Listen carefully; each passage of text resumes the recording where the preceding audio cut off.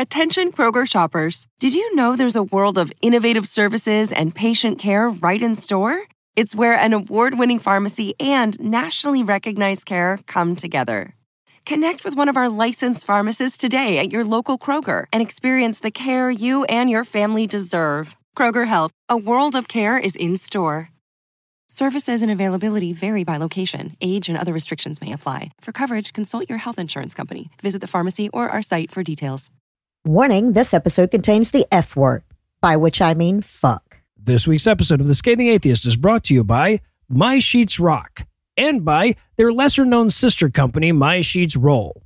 My Sheets Roll, because it feels like roll got fucked out of its own musical genre at some point, doesn't it? And now, The Scathing Atheist. Hello everyone, and welcome to The Scathing Atheist. This is Morgan, no, not that Morgan, from the YouTube channel Humanist Reacts, and as someone who keeps being told that I'm just not open-minded enough to get all the subtle intellectual social commentary in Tom MacDonald songs, I can assure you that we are in fact still evolving from filthy monkey creatures.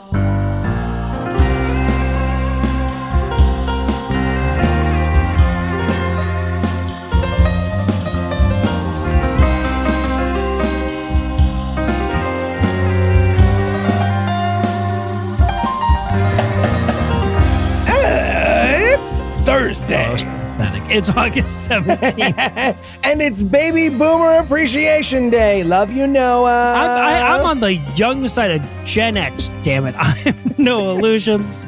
I'm Elder Millennial Eli Posnick. And from the state that gave us bubble wrap and the state that gave us RICO charges, this is The Scathing Atheist.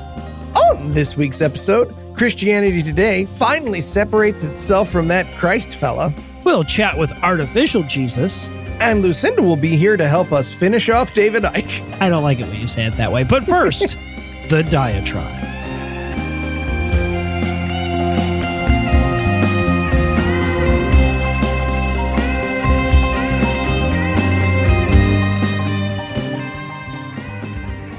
$106 dead and counting. Over 2,200 structures destroyed, at least 222 families displaced, over $5 billion in damage. But don't worry, a church is fine, so God's doing his part. I'm talking, of course, about the wildfires that swept through Hawaii last weekend, are to a much lesser extent still smoldering as of this recording, I think. And of course, in no instance is God's absence more glaring than in natural disasters, right? Except maybe unnatural disasters. But somehow, believers all across the country are simultaneously able to sympathize with the doomed victims that suddenly found themselves engulfed in a firestorm and to believe that a loving deity is still running the show. And in a spectacular display of the sheer magnitude of their cognitive dissonance, the fact that one of the many buildings that didn't burn down was a church is being offered up as evidence of divine providence. Headlines like Newsweek's Maui Church miraculously unscathed, News Nation's incredible miracle, Maui Church unscathed by fire, and the New York Post's It's a Miracle, Catholic Church untouched by Maui wildfires, all attest to God's minimal but somehow still miraculous intervention. And I should emphasize here that there weren't hundreds of refugees huddled in this church praying for deliverance as the fire bare down on them. The fucking thing was empty.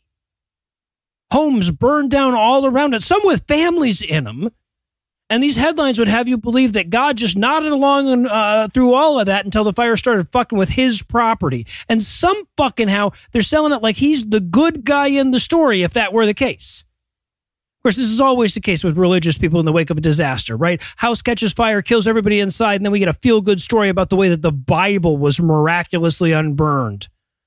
A natural disaster kills a dozen people, and Christians praise Jesus for all the nearby murders he didn't commit. Thousands of people die in a terrorist attack that collapses a skyscraper, and we lionize God's grand effort at offering up a sympathetic lowercase t in the wreckage. I mean, imagine if we were all evaluated with as much leniency in our jobs as Christians give God. Right? It'd be like the only standard you guys would hold me to on this podcast was, well, that episode wasn't technically a hate crime. He nailed it.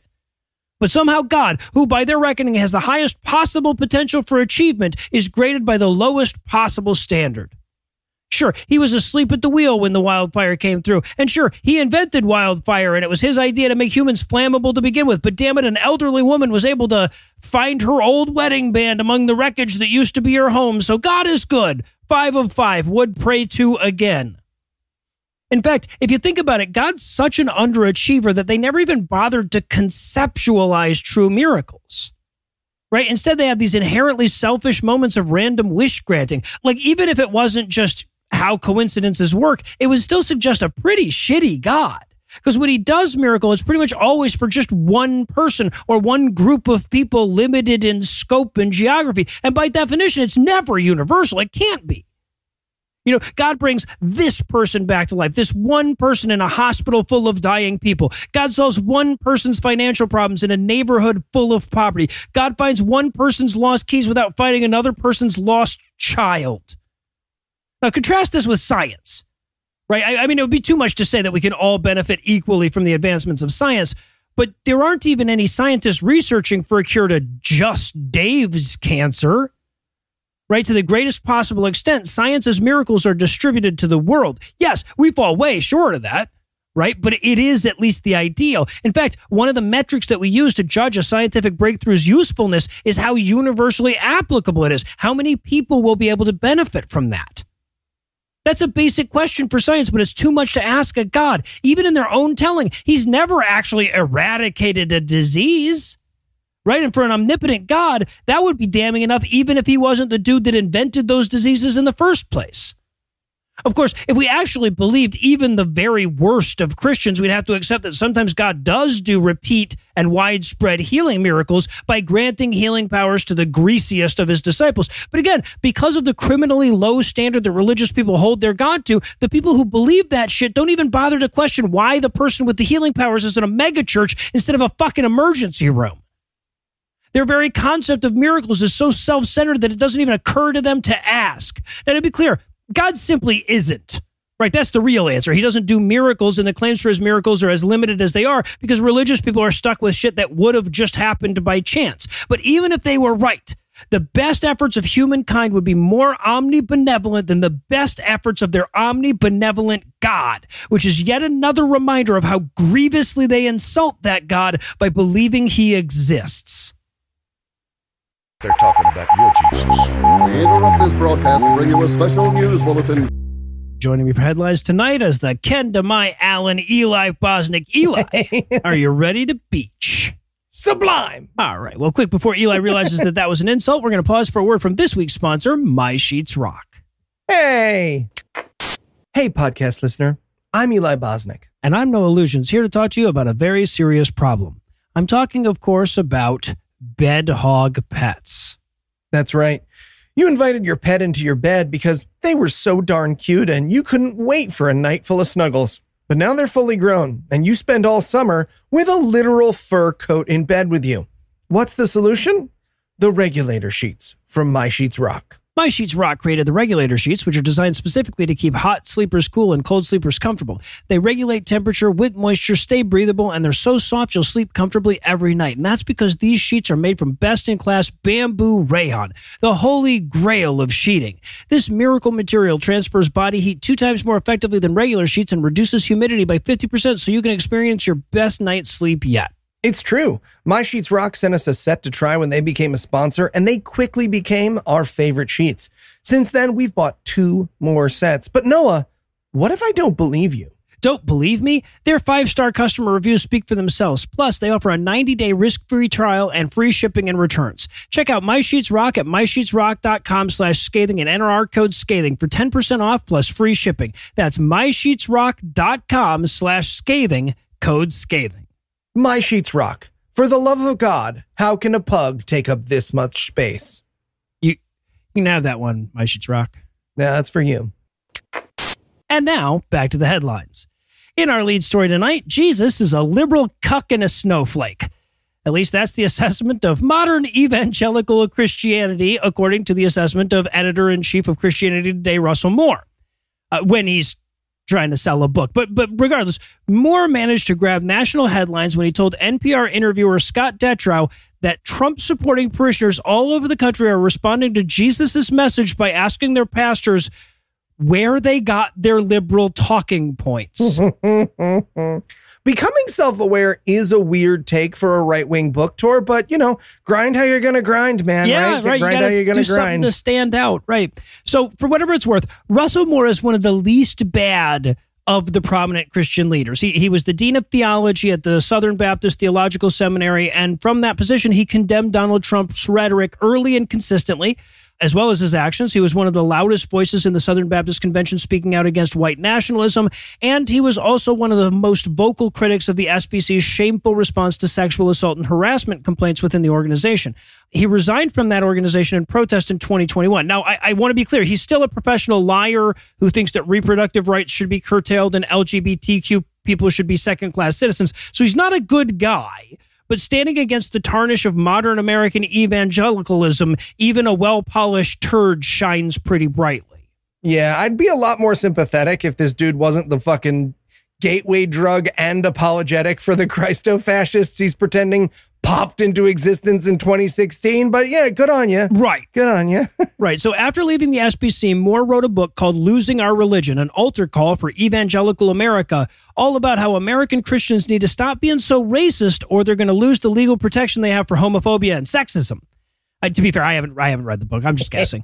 That's my guess. Anyway, part of the promotional tour included an interview on NPR's All Things Considered, in which Moore shared what he said was a common story that he'd been told from multiple pastors, one in which they get done with a turn the other cheek based sermon and have to field questions about why they're teaching critical race theory. Greg Locke is going to nail a new version where Jesus mows down the Pharisees with an AK-47 to some church doors, and the cycle will be complete. Right. They'll have a little tear tab if you want an indulgence. Yeah. Right.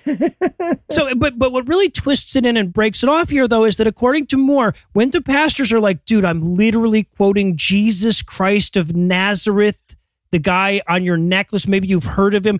The parishioners are not like, oh, my bad. Instead, the response is, and this is quoting Moore again here, quote, yes, but that doesn't work anymore. That's weak. And then internal quote ends and Moore continues, quote, and when we get to the point where the teachings of Jesus are seen as subversive to us, then we're in a crisis, end quote. Hey, Russell, if you think that's bad, wait till you hear how often Christ said the world was going to end during his disciples' lifetime, because it's a lot, Russell. He said that a lot. Yeah, it's definitely more than 0 times. So yeah, honestly, kudos to Moore for drawing more attention to this shit. As much as I want to point out that this was the inevitable result of American Christianity opening its arms wide as the last refuge for bigotry in the country, I also have to admit that the only real way out of this shit involves prominent Christians pushing back from the inside. Okay, so we're not even going to try the Phobe Mulcher 9000. This is what you're saying. We're just not even going to try it. Logistically, it doesn't make sense, Eli. There's too many of them. But if it's too late for that and we can't get them all into the Phobe Mulcher 9000, we need to at least remind the cultural Christians that the shit churches are doing now is so far from what they imagine when they think of Jesus that the folks in the pews today literally would not recognize Jesus if he showed up and started doing his greatest hits. Oh, it's true, though. And in ChatGPT's news, podcast listener, No Illusions is an ornery old goat. He doesn't like fancy restaurants. He's refused to let me buy several billboards throughout the course of our career, and he won't let me fire Heath.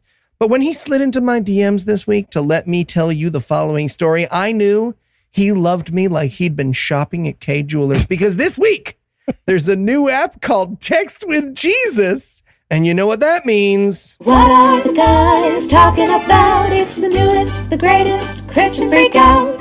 Christian freakout indeed. Thank you, Anna. Yeah, so the app in question comes from Catloaf Software, which long before ChatGPT already had a series of Talk with X historical figure apps. However, in the past, those apps just provided sort of daily quotes or prompts about a certain topic. Now, with ChatGPT instructed to pretend to be Jesus, listeners can talk to a biblically accurate version of Jesus all they like and can chat with other biblical figures like Mary Magdalene and Satan for just $2.99 a pop. Satan's in there. But now don't get too excited. When I asked ChatGPT what my daughter's virginity was worth, he got very cagey about it. like I said, biblically accurate. But not everyone is so pleased at the chance to chat with the big JC. When the app released online, users on Twitter chimed in with responses like, this is my favorite one, "You are laughing now, but stealing the essence of our Savior is no joke." What? Yeah, and still more were offended that the chatbot wasn't more conservative. For example, several followers of ChristianHeadlines.com were displeased that while AI Jesus is against abortion, gay marriage, and trans rights, he's not harsh enough about it, with one user tweeting, "These are damnable offenses. A citation of verse is not enough." Jesus. From the "how can it really be Christian if there are no slurs in it" department. That's getting to be a huge department, actually. Really is. Yeah, it's getting to be the department if you think about it. Okay. One last thing about this story. It's worth pointing out that you don't need an app to do this, right? You could just use, for instance, your company card to buy the website chatwithjesus.app. And then on that website, you could build a simple Jesus chatbot on Zapier to deploy on that website and then include some unpleasant surprises for conservatives so that, for instance, podcast listeners could send chatwithjesus.app to their conservative relatives and share it online. You could do all of that, but don't, because I already did that. Chatwithjesus.app, everybody. Enjoy it. Have some fun. No, it's fun, but it still won't assign a monetary value to my daughter's virginity, though. And on that note, we're going to pause for a quick break and hand things over to my lovely wife, Lucinda. A man wrote the Bible. A whore is what she was. If it's a legitimate rape, it makes you a slut, right? Cooking can be fun. Hey, I'm proud of a man. This week in misogyny. Sorry I've been away for so long, but I've been busy bathing in the salty and ever so slightly caffeinated tears of every douche bro in the manosphere who ever said go woke, go broke. As Greta Gerwig's testament to woke feminism skyrockets its way up the all-time highest grossing movies list. It's in the top 25 as of this recording and the 6th highest that wasn't part of a series.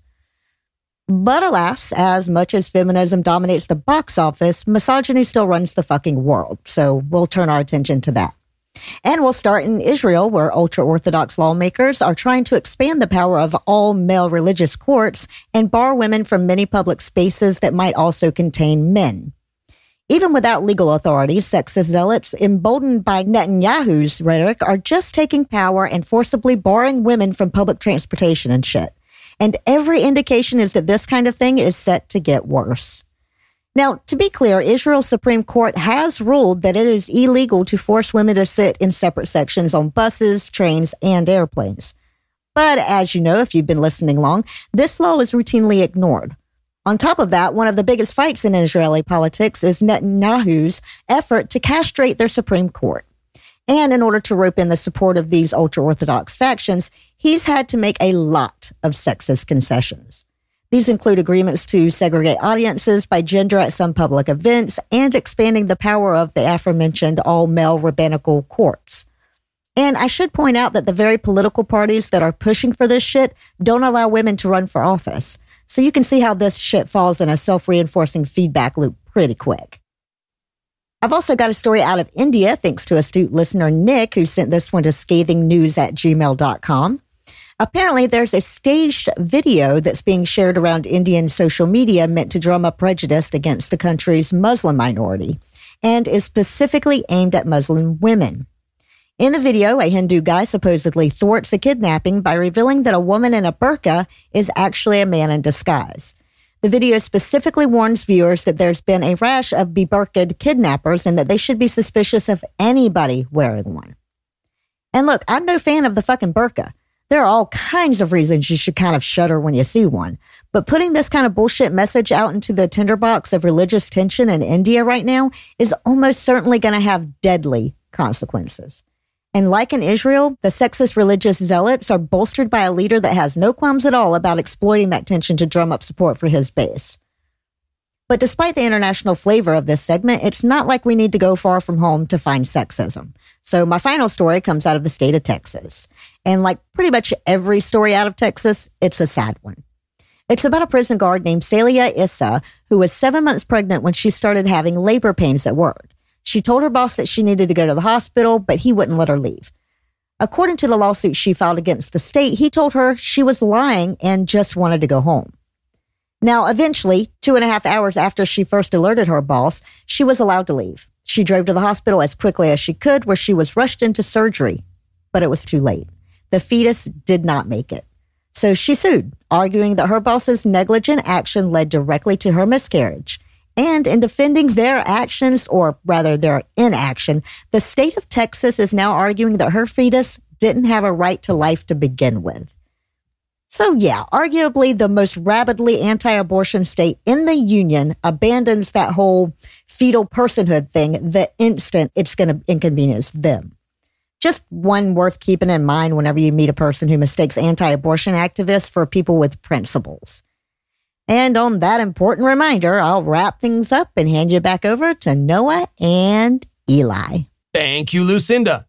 And in home sweet homophobia news, there are a few things a family can choose to do that are more selfless, caring, and all around good than make the decision to adopt or foster a child. In spite of its reputation and those weird lives you always scroll past on TikTok, the foster system in this country is an incredible resource dedicated to keeping families whole and children safe. But two bigots in Massachusetts are out to change all that, damn it. And if they have to sue the state to do it, well, then that's what they're going to do. Yeah, because when has giving into religious zealotry ever caused problems in Massachusetts?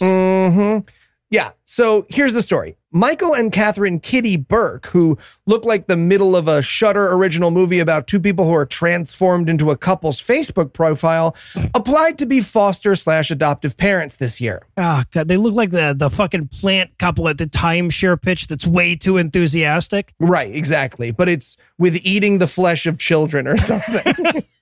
Yeah, so they filed the paperwork, they underwent a home inspection, and, as is standard operating procedure, underwent an interview about their beliefs towards LGBTQ plus children, since, you know, the state might accidentally give them one to raise. Sure. Yeah, no, I feel like a general list all the minorities you hate is a great screening question. I think they should all do that. You'd think. So in that interview, again, a process during which the couple was trying to look their best, they could not withhold their homophobia. Kitty, called gender-affirming care chemical castration, said that she would still love a gay child the same, but she would expect them to live a, quote, chaste life, and both of them out and out admitted that they would refuse to use a non-binary child's preferred pronouns. She actually said, I would love my gay kid as long as they weren't all gay about it. That was her official fucking answer. Wow. Yeah.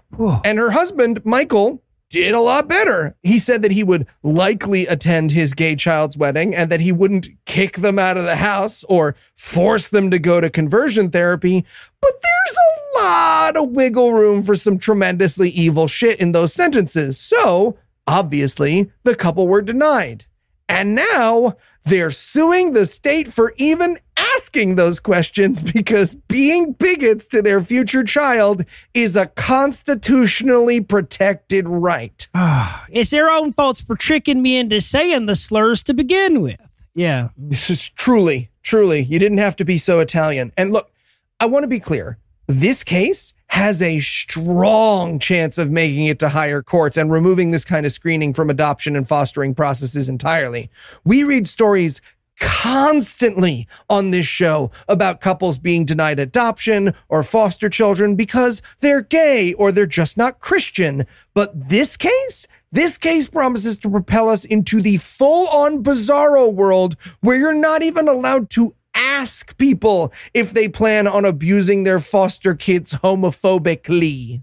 Right. Well, and not that's not enough, but it also won't just be homophobically either, right? They will take this as far as they can in the blink of an eye, and suddenly we'll be in, well, the rod was sincerely held territory. Tell me about it. Yeah. So, yeah. If anyone was feeling like now or, ever was the time to rest on our laurels, the bell just rang for the first round in the homophobic child owners fight, and things don't look great for our corner. Yeah.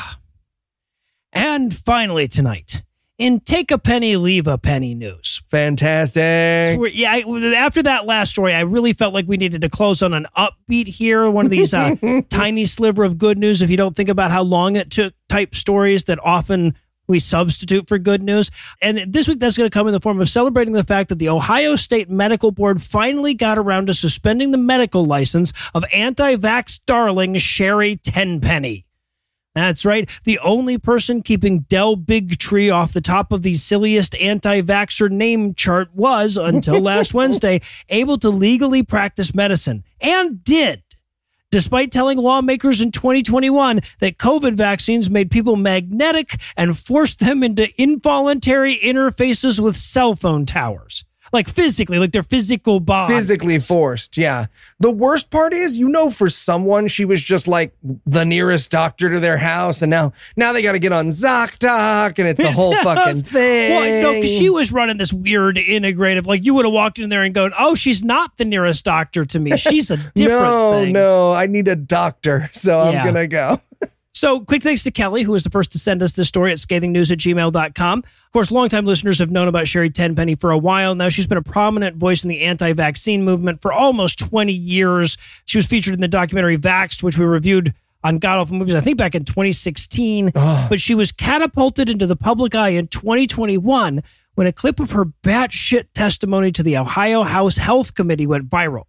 She was called as an expert witness by Republicans who almost immediately regretted it when she started babbling about how people who took the COVID vaccine became magnetized, and then added, actual quote, "There's been people who have long suspected that there's been some sort of an interface, yet to be defined interface, between what's being injected in these shots and all of the 5G towers." End quote. I mean, spoilers for the C segment this week, but I feel like I know where she got her material. I'm just going to say it now. You sure do. So this rant earned her no fewer than 350 complaints to the state medical board, all along the lines of, why the fuck do we let this person medicine? So the board tried to do an investigation, but apparently Tenpenny told them to go fuck themselves at pretty much every turn. According to the board's decision to indefinitely suspend her license, she, quote, flouted investigators who came to visit, declined to answer written questions, and objected wholesale to the regulator's inquiry, end quote. In fact, the board goes out of its way to say that the decision had nothing to do with vaccine-induced magnetism or malicious 5G towers, but rather is entirely predicated on a refusal to cooperate with their investigation. Yeah, she's like the medical version of those sovereign citizen body cams where the guys are like, I'm actually not driving, I'm operating my personal property. Oh, I'm arrested anyway. God damn it. Right. God, I'd love the body cam footage of her not letting them investigate.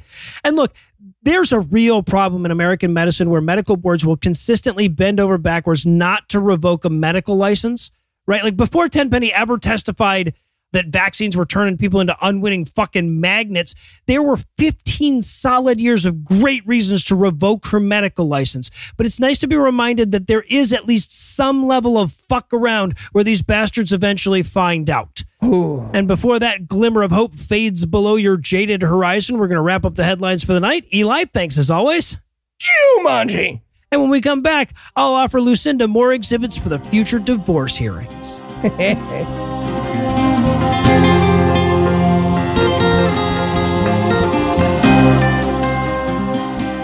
Lulu, doing Noah stuff. Noah stuff is my favorite stuff. Noah! Eli, what is this? What's with the beard? I'm from the future. Quickly, what's the date? What's today's date? It's the 17th. Thank goodness, I'm not too late. You have to tell your listeners to get tickets to our Halloween live show on October 28th in Las Vegas. Oh no, why? Well, when everyone finds out we're doing the QAnon-tastic movie Sound of Freedom, the tickets, they sell out too fast. The listeners become bitter and angry at their loss. They riot. A new political party is born. The fate of the world is at stake. Oh no, but Eli, platinum tickets are already sold out and the VIP tickets only have a few left.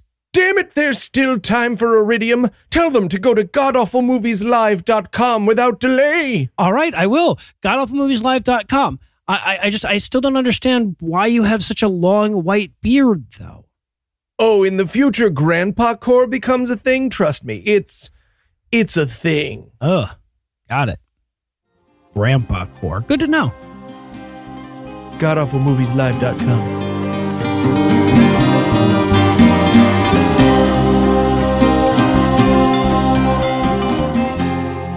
After 16 chapters of David Icke's Everything You Need to Know But Have Never Been Told, I've learned my lesson about introducing chapters as though they had distinct topics. Every chapter has a name and an ostensible subject, but quickly devolves into the same stream of consciousness bullshit as the last chapter and the one before that. So all I'm committing to in the intro is that we're going to start off with the words Chapter 17, Synthetic Human, on this week's installment of Everything You Need to Know. Now, obviously Heath isn't here this week, but luckily I know someone with a little experience breaking down terrible books for our audience. So, Lucinda, welcome back. Read 45 pages of conspiracy boomers ranting about nonsense is a weird welcome, but sure. Yeah, no, but it's not the worst way I've ever welcomed you to the show. All right, so let's dive into Chapter 17, shall we? Who am I? Sure, yeah. He starts off by explaining that synthetic is bullshit. Yeah. No, he says at this point, he's like, synthetic vitamins and supplements are biologically useless. And I'm like, oh, wow, did David Icke and I just agree? And then he says, because they're synthetic. And I'm like, oh, never. Yeah. Close one. I was going to hit the we're agreeing with David Icke button that sends a message to Callie Wright. It's time for them to kill us with a samurai sword. But no, we didn't have to. See, yeah, right. We didn't have to. I don't know why we trust you with that button. Well, he's like, there's synthetic tissues, synthetic drugs. How long before synthetic humans? And I'm like, because those are also nouns? Right, yeah. No, but see, Lucinda, it's just like in those documentaries, Ghost in the Shell and Westworld. Jesus. He even takes time to old man complain about how dark the cinematography is these days when he talks about Ghost in the Shell. He does. Yeah. I'm pretty sure he thinks the only version of Ghost in the Shell is the Scarlett Johansson movie. Oh, I'm sure. That's enough to just hate David Icke for that. No, and this part's important based on how much time he spends on it. We learn that synthetic humans will have no sexes and no reproductive organs. Yeah, he's like, why else would they make synthetic DNA? Can't imagine any other use than living Ken dolls, I guess. Yeah. The idea that David Icke jumps entirely over birth defects and amputees and sickle cell to pussyless android slaves of Venus tells you a lot about where his priorities are, doesn't it? Yeah, he goes, well, they've already made synthetic bacteria. Humans can't be far off. And I'm like, yeah, what's one cell versus 30 trillion cells? They're pretty close. Rome wasn't built in a day, Noah. But when the media reported on the synthetic bacteria, they never even asked about the obvious plan to replace the human race with sexless synthetic clones. That's how you know they're in on it. Right, because why wouldn't they ask? Right. And again, a reminder, this book was written in 2016-ish, so honestly, it wouldn't be much dumber than the stuff Fox News asked the Obama administration, so why not, you know? They may have asked that in 2018. We don't know. It's on brand. Right. Yeah. But he tells us here that within 20 years, and again, this is of 2017 when the book came out, we're going to be able to pre-order our babies with specified genetic traits, and that'll be nice. Yeah. Some of us did this by meeting our wives' parents. Thank you very much. But, I guess... long way around. Well, he's like, people have been scaremongering about this for 90 years, which really shows you how much the lizard Jews are slow playing it. You know, they're taking their time. Right. No, and then he quotes Brave New World in 1984 back to back because apparently he's limited to the books I read in high school. Also, 23andMe and Ancestry.com are a satanic Jew lizard plot to steal your genetic information. Obviously, yeah. Clearly. Yeah. So first we collect the Mormons' DNA, then sexless Ken dolls, then profit. Yeah, no, obviously. He goes, I have exposed the horrors of the Mormon mafia in other books. And I'm like, which other books, David? I need this information. Noah, if you make us read another David Icke book, Heath and I are forming a union. I'm just letting you know right now. Well, and lest we think for a second that we've already reached rock bottom in the 608 pages of anti-Semitism we've read so far, the next subchapter is titled Transgender Agenda.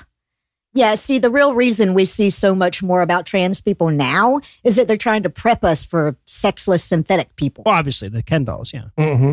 Okay, but even if that were true, right? If I had to choose between sexless people and men like David Icke, I feel like I would still go with the sexless Ken dolls anytime, right? Obviously. Well, see, it's our own damn fault for not asking more questions about that T that was hiding between the B and the Q the whole time, damn it.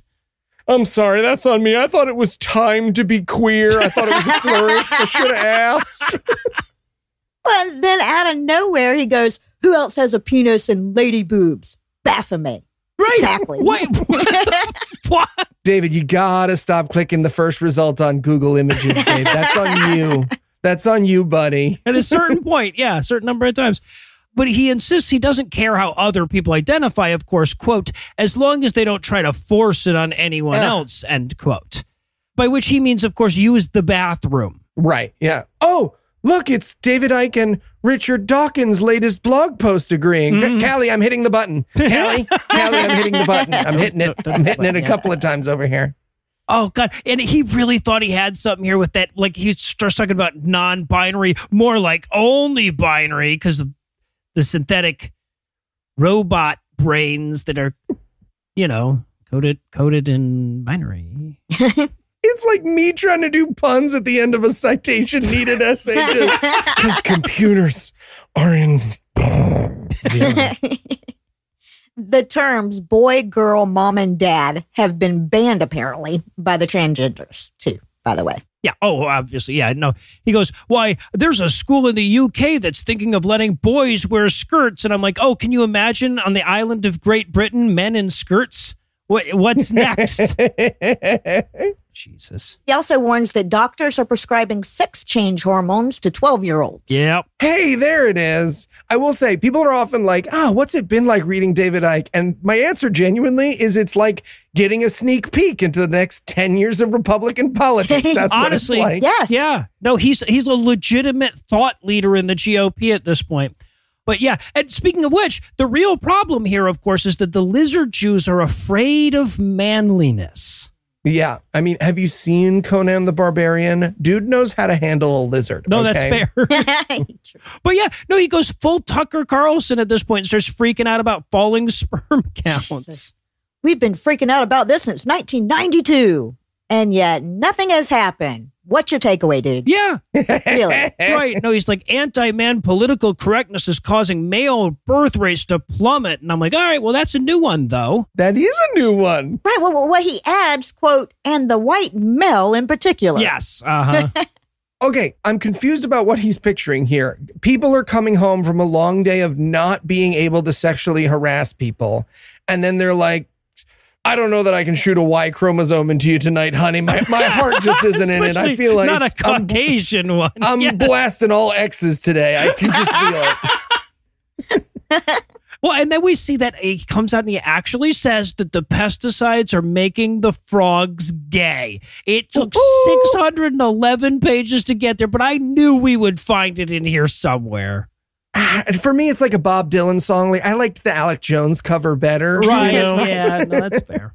But the key here is that the world is in danger of losing its mansplaining. Right. No, who's going to rescue the damsels when they're in distress? And then he starts literally calling for violence against the shape-shifting Zionist lizard aliens. Mm-hmm. Right. Yeah. And this subsection is such an adventure for me because he's saying all the bad things that are going to stop. And I was like, genuinely half a page into this section before I realized he meant he wanted them to stay. Right. Yeah. Right. But he says that they're turning us into a bunch of snowflakes by stealing our testosterone. Oh, sorry. He says that's the chapter's thesis to this point. Yeah, David, be careful. People might start writing, 600-page books about how their YouTube got shut down. It can't be sexist if he's also worried about women getting less manly. No, that's true. That's true. That's how feminism works. And then he's like, and now let me explain how epigenetics work. And I'm like, oh, bet this goes swimmingly. He goes, epigenetics is like how the Chinese censored the internet. Yep. What? Yep. Got it in one. So what do you guys want to talk about now? How's Georgia today? Is it warm? The fuck you guys made warm me read? in Georgia? It's a rainy. But basically what we learn is that they're passing down snowflakery epigenetically. This whole transgenderism is robbing us of our testosterone argument. Is going to seem really silly when somebody tells him about trans dudes, right? Right. Who do you think we're giving all the robbed testosterone to, Lucinda? It's a Robin Hood situation. Think, damn you.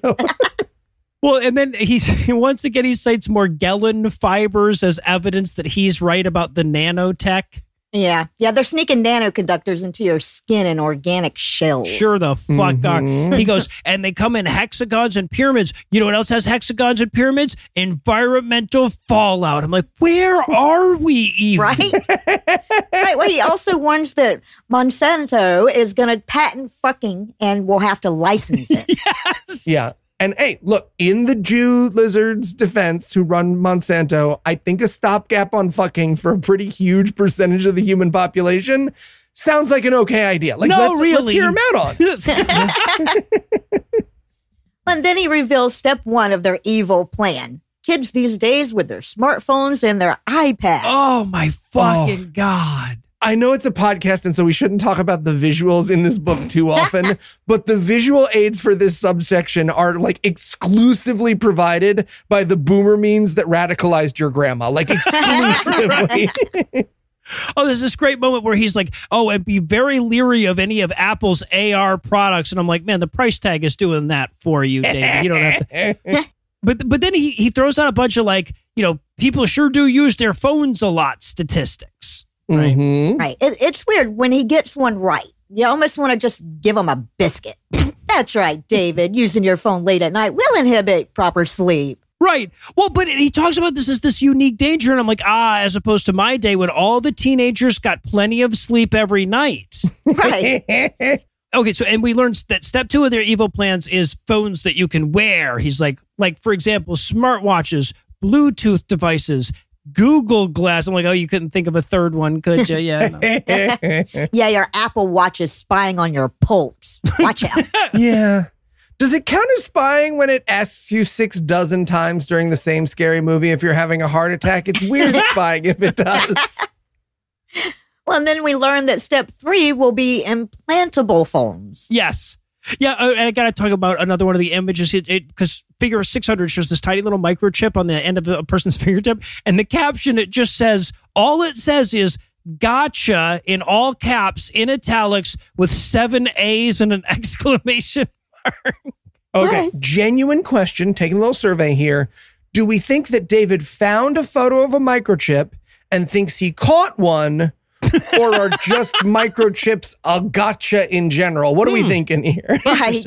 I don't think he knows. So he goes like, people will get shipped to get through airport security quicker. And I'm like, dude, I would volunteer to be turned into a gay frog if it got me through airport security quicker. I mean, Lucinda, back me up. If he keeps mouthing off to Irish Border Patrol, it might happen. Okay, you don't know what powers she had. That's true. I mean, he really just has to look at him horrifyingly. Yeah, he's terrified of Alexa and Siri too, obviously. Sure. We're talking about David Icke now, not me. Not. Also, he says that AI chatbots are already growing out of control. He was doing that in 2017, so that was before it was cool. Yeah. Mm-hmm. Yeah, I assume the reason he hasn't written a book lately is that he's just on the home screen of ChatGPT screaming. Eli, he has a whole "but I'm not a Luddite" paragraph bolded at the end of this subchapter. Come on. Bolded, no less, yeah. Bolded. Yeah, he's like, I'm not scared of technology, just technological addiction and dependency. Also microwaves, those scare the microwave ovens and just microwaves in general, those scare the hell out of me too. Yeah, Jesus. Exactly. Then we learned that the real reason for Starlink is so that we can't escape Elon's prying eye no matter where we go. You're right. It's that, and so that Noah doesn't have to time our GAM records by the phases of the moon. Those are the two purposes of Starlink. Yeah, I'm like, yeah, man, if we're not careful, soon we'll be surrounded by satellites. It goes, why would Musk invest so much in Starlink if it's a terrible business model? And 2023 is like, do I have news for you, David? Yeah, right. Check this out. And then he got way too proud of himself for the title of the subchapter on Peter Thiel. That would be Thiel of Fortune. Credit where credit is due. That's pretty good. No, it's bad. Right, yeah. That's not bad. But he's like, Peter Thiel contributed over $1 million to Trump's campaign. And I'm like, all right, you don't have to keep going. He's an evil fucking alien lizard. I'm on board. Right, exactly. We should cut off his face just in case. Yeah, I think just we're in case. all on board here. Yeah, he's like, the Palantir Technologies is evil. And I mean, it's a company, so probably. Yeah, that's pretty easy to call. Okay. Also, he has this weird bit where he tells us that Gotham is an Illuminati code word for goat home. Huh? Or Saturn, because that's where Satan lives, and he's a goat. All right. Okay, so when the Illuminati were doling out their cool fucking signs and signals, dollar bills got the pyramid with the eye, and fucking Gotham got kind of sounds like goat. I mean, that's last pick, right? If anything, that's last pick. Yeah, he's like, they're trying to create a universe simulation, but then remembers that his whole thing is that we're already in a simulation, I guess. So he panic adds a simulation in a simulation. He does. Yeah. So also, in the figure 602 is the picture of Trump and the Saudi royalty and the Egyptian president all touching that weird glowy ball.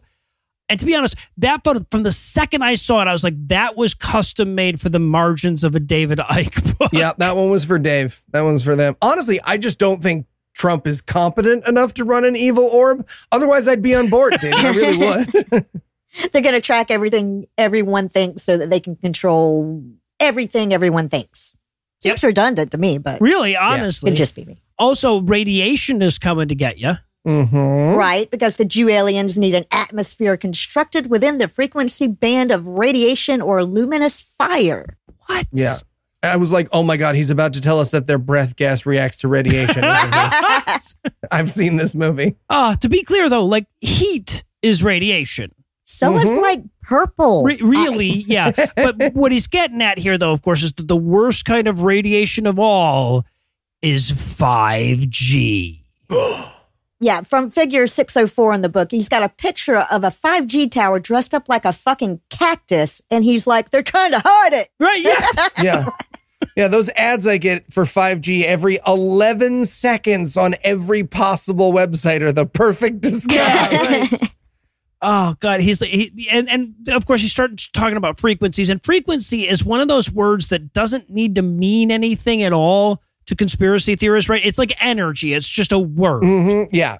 Well, HARP is manipulating your emotions by bouncing frequencies off the ionosphere. Yes, yeah, for example, right. Seems like such a waste. A mediocre Christmas commercial writer can manipulate my emotions. You don't need HARP for this. Right. He goes, it's well documented how the U.S. used brain and training devices to make enemy troops surrender.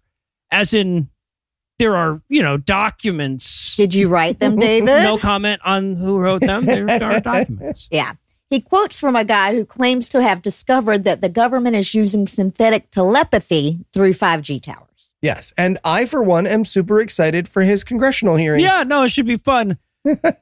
Then, in a valiant effort to, I guess, knock every remaining conspiracy out in the course of one book, he explains how microwaves from 5G smart meters increase mercury vapor releases from tooth filling. Jeez. Oh my God, it feels like he's cramming all the bullshit in here at the end, like a fucking Victorian love letter writer running out of ink. Just ending conclusion, you are the son of the sky. Right. He's like, also, somewhat related, Fukushima planned event. Mm-hmm. It's true. Did you notice no Jews came to work at the Fukushima power plant? No, that's probably correct. Well, and then he's like, let me explain the dangers of Wi-Fi. And I'm like, let me butter my popcorn. Yep. Yeah, It'll be right. good. Pretty much the next fucking line is, Wi-Fi is microwaving your brain as we speak. God, the man speaks in clickbait. Here's what the cell phone companies don't want you to know. Yep. Click here.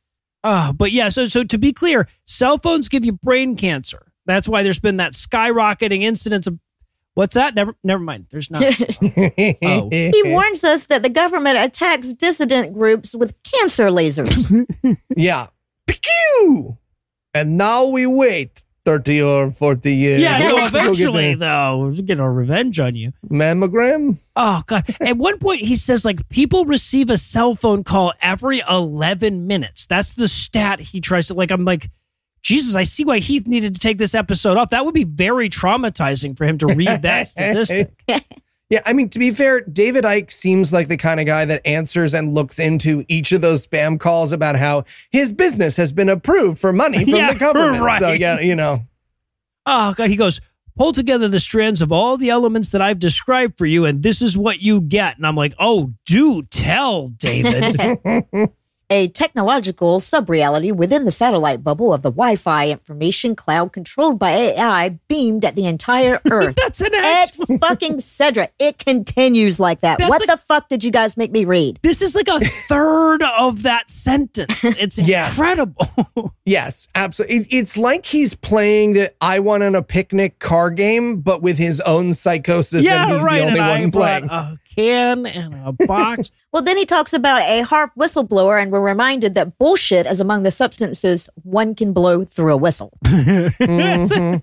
Well, yeah, no, he started to drown in his own nonsense, right? He's like, HAARP is changing your DNA with the radiation frequencies of the weaponized plasma for the weather control hologram. Someone stop me. Kevin Spacey, we just need you to switch limps and get out of here, buddy. All right, stop reading the furniture. Well, he keeps talking about the dangers of ionizing radiation, and I'm like, hey, is that the kind from cell phones? No? Oh, yeah. Suddenly changes his head. Also, this is where he says that the windmills are giving you cancer. Of course they are. The sound of the wind. He actually says that directly or otherwise. Donald Trump and David Icke are getting their information from the same fucking source. And I think that source is David Icke's asshole. Yeah, pretty sure. Yeah, but the goal is to make like Saturn type rings of chemtrails all around the Earth. And the rings would be a giant space CD they could store the hologram on. Exactly. Sure. Right. And see, now this whole book, I've been wondering why Saturn-based lizard Jew aliens would create a hologram within a hologram. But now I know it's for more hard drive space. And as a MacBook Pro user, can I say, I get it. Yeah, I do understand. It's really hard to upgrade. But they're infesting our bodies through chemtrails, vaccines, food, and drink. And I kind of feel like if they've got food and drink, they really don't need the other two. Right? Yeah, because that's easier. Oh, God. And then he tries to describe scalar fields, and that goes exactly as well as you'd expect it to go. Honestly, the fact that he didn't land on Jew Lizard Nudist Beach impressed me, right? Because it's right there in the name. Yeah, but he seems to think that the scalar field is a place and B, in another dimension. Yes, it's a place in another dimension. Then he goes, we're being invaded from within. And I'm like, no, dude, that's just being, right? There's no vaded. But he tells us that they could heal everyone's cancer with their scalar field, but they choose to evil with it instead. Okay. Maybe the Lizard Nudist Beach would have made more sense. Now I'm starting to think. Honestly, yeah. They're going to kill off all the old useless people. I see why they hit so close to home, dude, but no, we aren't. Yeah, it's funny how the groups that are always most worried about death panels tend to be the groups that should be most worried about death panels. Right? Eventually, he just goes, everything is killing us except climate change, which is still bullshit. Right, yes. Yeah, GMOs specifically, they're going to kill us. Yeah. So why do the Illuminati need so many ways to kill us, by the way? Just, pick a plan and stick with it, people. Right? It's just ridiculous. Okay, maybe there's like one ADHD former gifted child Jew lizard at the core of this. That would make a lot of this make sense. Yeah, but GMOs give you diseases because their frequencies don't line up with your body's frequencies because of the synthetics.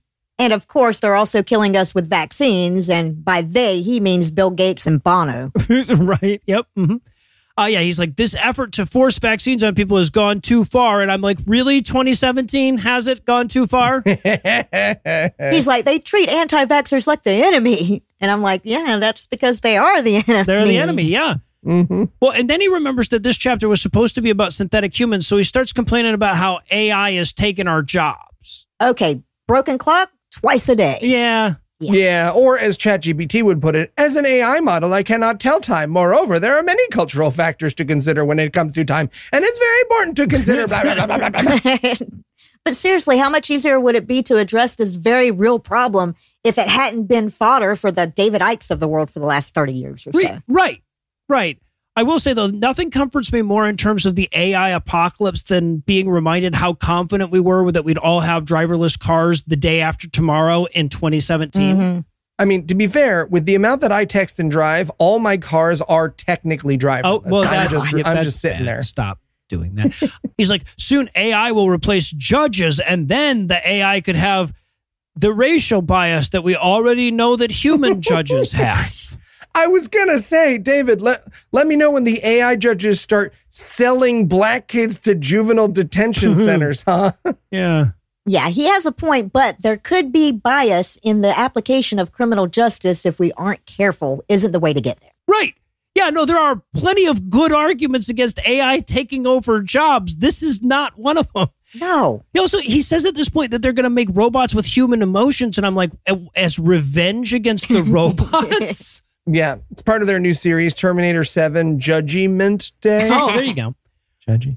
All right, so also, David, Heath can handle you coming after vaccines and Jewish people, but leave his realistic sex robots out of it, damn it. There's it's no true. need. Yeah, he comes for the sex robots. Yeah. Also, and I hope you're sitting down for this one, AI is going to have laser weapons. Yes, right. Murderous AI. He says the first instance of a machine killing a person for law enforcement was 2016, and I'm like, I feel like they had guns before that. Yeah. Listen, I'm not saying those robot dogs from Boston Dynamics aren't scary. I'm saying that if anyone from that company can loan us one to chase David around his local town for a little bit, we are willing to pay you in cash, Boston Dynamics. I will throw in. So he goes, Russia has a gunslinging robot that can fire guns with both hands. And I'm like, I honestly don't even doubt that, really. Yeah, every sane book on world events ends with a hysterical warning about robot armies coming for your freedom. So he's nailing this one. Mm-hmm. Yeah. And when I worry about war, it's definitely about clumsy land units. Like, that's the big thing that I worry about. Yeah. He starts scaremongering about this AI cop in Dubai before eventually sheepishly admitting that it's just a mobile info desk that you can report crimes to. Yeah, wait till he hears about the IHOP robot. They're coming for your pancakes, David. Your pancakes, I say.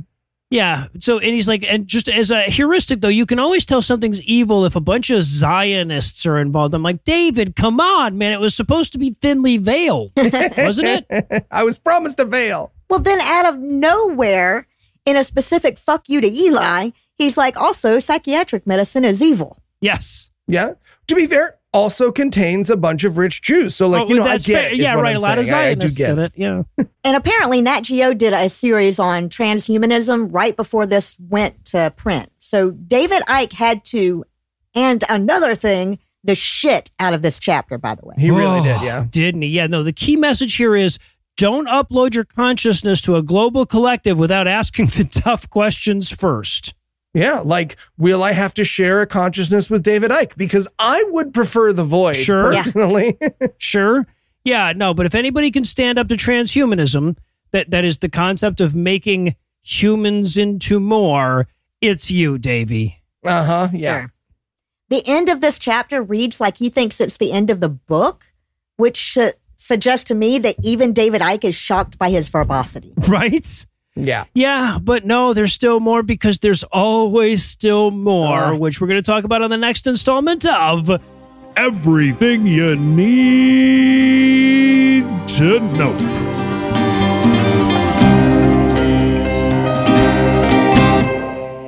Before we fade to black tonight, I want to remind you one more time that there's a link to get tickets to our Vegas live show in the show notes, and you'll want to take advantage of that quickly before those tickets sell out.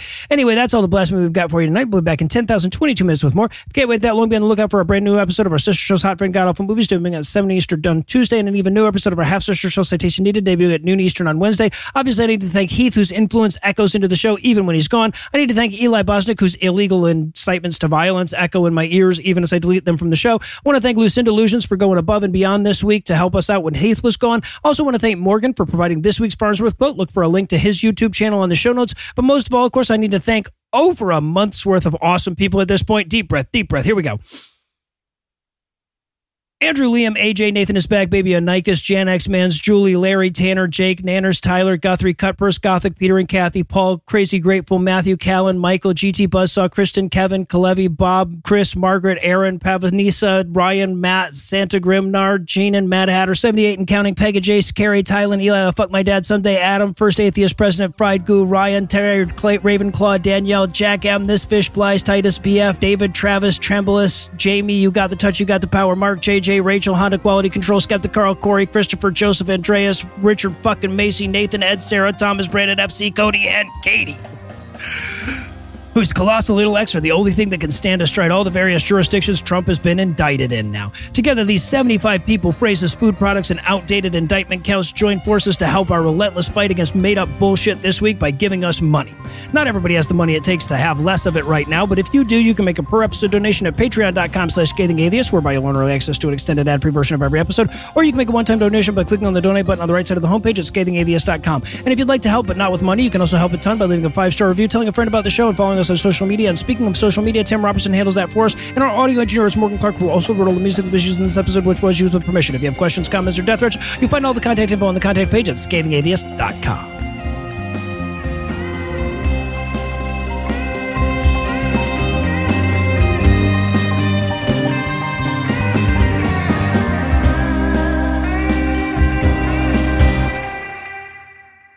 One more.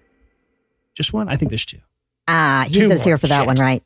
Yeah, Lucinda's like, not for me, there isn't. Not for me. Yeah, she's on the last one. Fuck out of here. I quit. The preceding podcast was a production of Puzzle and a Thunderstorm, LLC, copyright 2023, all rights reserved. My brother-in-law died suddenly, and now my sister and her kids have to sell their home. That's why I told my husband we could not put off getting life insurance any longer. An agent offered us a 10-year, $500,000 policy for nearly $50 a month. Then we called SelectQuote. SelectQuote found us identical coverage for only $19 a month, a savings of $369 a year. Whether you need a $500,000 policy or a $5 million policy, SelectQuote could save you more than 50% on term life insurance. For your free quote, go to SelectQuote.com. SelectQuote.com. That's SelectQuote.com. SelectQuote. We shop, you save. Full details on example policies at SelectQuote.com/commercials. You know the best place to go for lunch? Penn Station East Coast Subs. Penn Station has hot grilled subs. Those fresh cut fries are awesome. Yeah, you'll probably eat too many, but they are so good. Oh, and fresh squeezed lemonade. The chicken teriyaki, incredible. But people also love the Philly cheesesteak. I mean, how could you not, right? It tastes great, and they make it right in front of you. Yeah, whether it's online ordering, in-store, or sports season catering, you gotta love Penn Station. There's one near you. Go now. Penn Station East Coast Subs.